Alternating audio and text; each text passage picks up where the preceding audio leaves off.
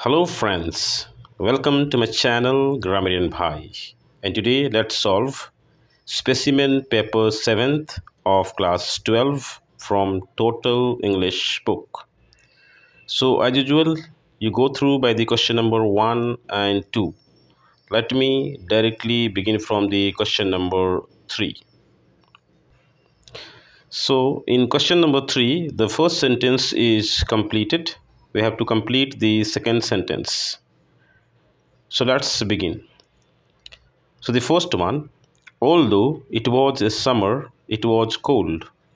So the second sentence could be, despite being a summer, comma, it was cold.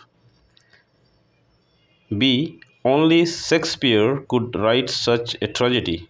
So here second sentence would be, no one but only Shakespeare could write such a tragedy. C, I play both tennis and squash. So here second sentence would be, not only tennis, but also I play squash. D, their dog is too friendly to be an effective guard dog. So the second sentence would be, their dog is so friendly that it cannot be an effective guard dog. Number E, we did not know that Mr. Kutty was leaving for Utti. So here second sentence would be, little did we know that Mr. Kutty was leaving for Utti. Second one, fill in the blanks with a suitable word. So the first one, Nancy haggled with the shopkeeper over the price of the book. B, after haggling over the cost, she finally bought the book. C, the offer was not good enough, so I turned it off or down. D, Ruma was idly turning on the pages of a magazine. E, Lata hunted for her lost book everywhere but could not find it. F, fleeing villagers were hunted down by army helicopters. My teacher is an authority on or over history of ancient India. As a chairperson, she has authority over the manager. Have you heard of your old teacher? Please hear me out before you judge me. Next, number 3, here fill the blanks in the passage given below with the appropriate form of the verb given in brackets.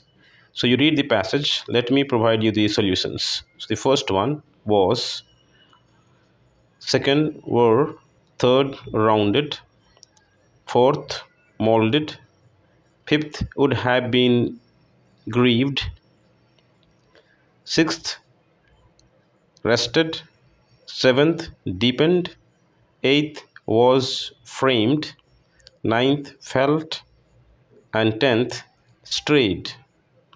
Next, question number 4. This is the comprehension passage. You read the passage. Let me provide you the solutions. So the first one, here you have to find out the similar word meaning from the given passage. So the first one, aimlessly, which means idly. Through, hurled. Third, spoke about something in an indirect way, which means alluded. Number B, here you have to find out the different meaning from the passage, the given word in a sentence. So the first one, train. So here we could take option D. Next, station. So here option C could be taken.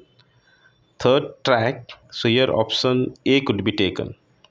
Next one, number 3, here answer the following questions in your own words as briefly as possible. So the first one, why don't you think Pescud threw the book on the floor? So the answer could be, Pescud threw the book on floor because he did not agree with the story written in the book, The Rose Lady and Trevelyan. For him, it was something unusual to real life. B. Explain briefly Pescud's view on bestsellers? So the answer could be Pescat's views on bestsellers was quite critical.